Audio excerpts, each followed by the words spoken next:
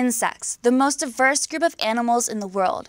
But did you know that many of the insects we see flying around today actually spend most of their lives underwater? In fact, without aquatic insects, we wouldn't have fish, frogs, or birds in our streams. Scientists actually use aquatic insects to help tell if a stream is healthy or not.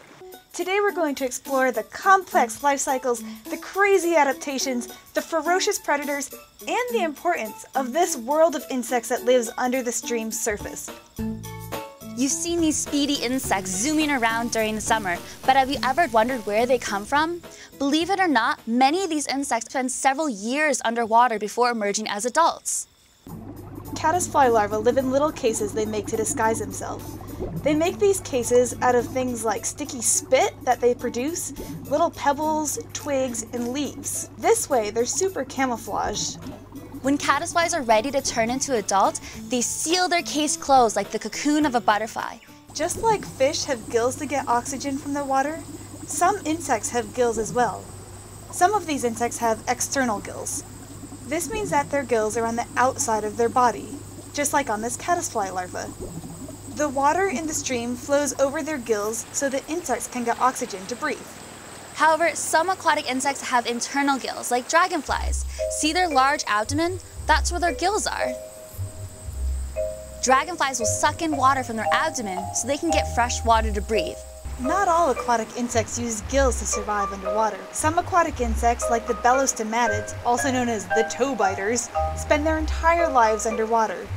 These insects can get as big as 5 inches wide. That's bigger than the width of your hand. To survive, they actually have tubes that come out of their abdomen to let them breathe, just like a snorkel.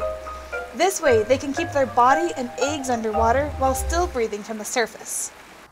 Animals, like us and these insects, have to eat other things like plants and other animals to get their energy. If we start to draw lines that connect the energy flow in the stream, we can develop the stream's food chain. The sun gives energy to the plants.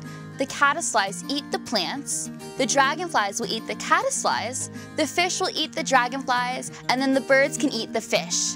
That's the stream food chain. If you'll notice, everything in the food chain is connected. This means that if something goes wrong with one part of the food chain, it affects everything else. So what if pollutants get in our stream? Trash, pesticides, and fertilizers can all harm our streams and their inhabitants. Imagine that a nasty chemical washed from a nearby factory into the stream. Once the chemical is in the water, it gets into the plants. When the caddisflies eat the plants, they get contaminated.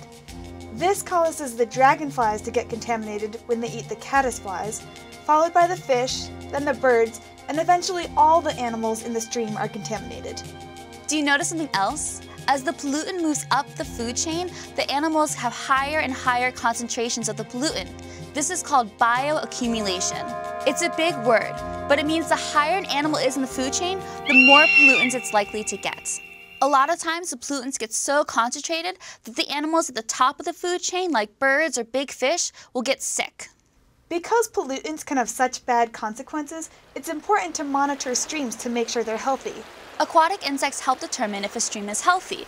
Scientists first need to catch the insects and then determine what they've found. The type of insects they find will help determine if the stream is healthy. The best part is you can be a scientist too and study your local streams. Let's see what sorts of things we might find. You can grab a net or just start turning over rocks. There are often lots of critters in the shallow, fast-flowing, rocky parts of streams. When scientists study streams, they have a special system for collecting insects. They put a net down in the water and kick around the rocks in front of the net. Any insects on these rocks get swept directly into the net. Let's see what we found. We can use this field guide to help identify things. Check out this crane fly larva. You can immediately recognize it because it looks like a large grub with tentacles on its head. These guys are really important for eating all the leaves that fall in the stream. And be sure to go explore a stream soon. Who knows what you'll find?